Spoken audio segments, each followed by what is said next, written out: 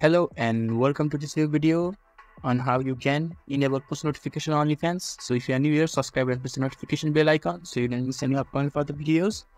Now let's get started with the tutorial. So firstly, you need to open the web browser of your choice, and in the top of the web browser there will be a search bar. Just type OnlyFans and press enter in your keyboard.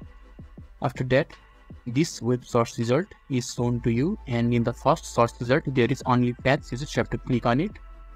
And when you have logged in successfully previously, then this is the interface that is shown to you.